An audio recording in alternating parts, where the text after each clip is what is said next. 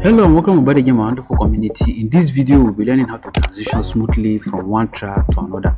In this case, we have two tracks loaded here. We have one on deck B, which is not playing at the moment. Then we have one on deck A, that is the first one, deck 1, which is already playing. So what you are going to be doing now is you are going to be using your keyboard to do virtually all the controls that you can do on your controller or on your deck.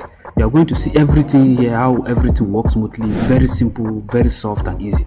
Remember, when it comes to transitioning, having a very smooth transitioning, you have to be mindful of your low frequency, which is this very one. Remember, low frequency are heavy in nature.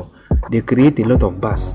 So for us to transition from one beat to another, you have to make sure that the low frequency of one of the track goes down while the other one is coming up. You are going to see it in action and we'll start it in detail. So our mapping is already fixed. Let's go to see everything in detail.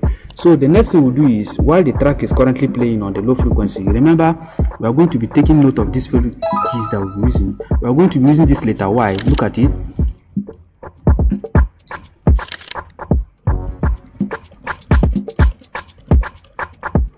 So you can see how it is morphing the sound down and bringing it up.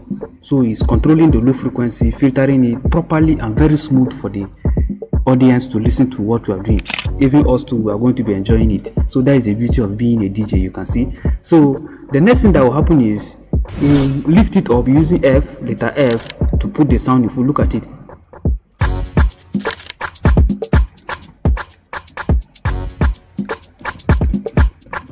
So at this point, you can see it brings it up, but when you use Control this, it brings down the filter again. Then you use the Y to reduce the filter and Control Y to raise it up again. So this is going to be one of the controls that we are going to be using. Then because we want to start the next track in a way that it flows with the beats of the first track, that means our track is already loaded here. You can use this alphabet, just a tap on it. When you select any track on your list, it's going to automatically load to the deck. So it's already loaded. The next thing there is we are going to set our Q to 1. We have already set the hot Q on the first beat of it. Look at it. So everything is okay. It means the song can start confidently, but we are not going to start it to allow it to roll completely. We want to combine it using loops. That's why I told you, you don't underestimate the power of loops. You get to see, because if we allow it to play continuously, it will make a mess of this particular beat that is currently playing. So we want to pick a segment of the song that will flow with it. So watch, we have set it on loop 1.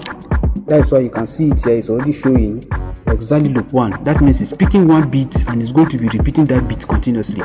So that is it. Then we are going to be using the morphing sound. After setting it on loop 1, the next thing we'll do is we'll reduce the filter down. You can see by Control this, that brought down the filter. We want to reduce it the more again by using letter Y. You see letter Y has brought it down the more. So at this point, we'll go back to our deck 1 using this tab key. Then we'll raise it. So now it is fully loaded.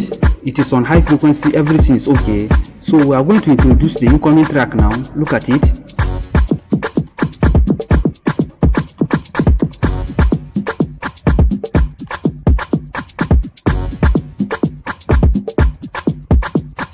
So you can see everything is going smoothly. You can see everything is going smoothly. So we are going to be bringing it up.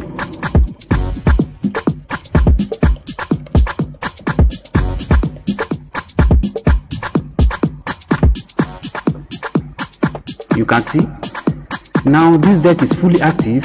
Then we have reduced this one. We have reduced deck 1. So the next thing we'll do is we are going to be shifting it. We are going to be allowing it to control. We are going to be increasing the loop to make it grow.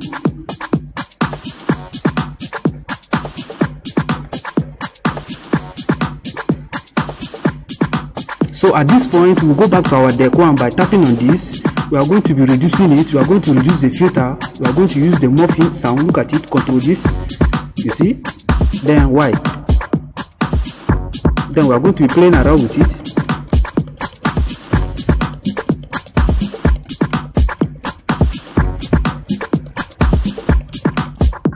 You can see how we are enjoying it. can see everything is going smoothly. I'm sure you are enjoying the beat, so don't forget to keep a date as I continue to bring you more jokes.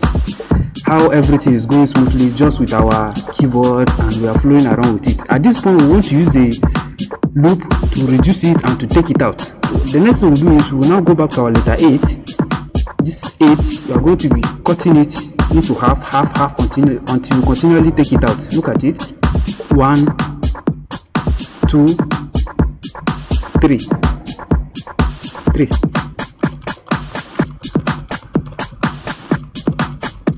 You can see we are introducing a new vibe completely by just tapping.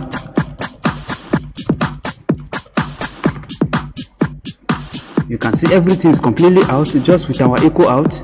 I believe you enjoy it, so don't forget to keep a date as I continue to bring you more fire.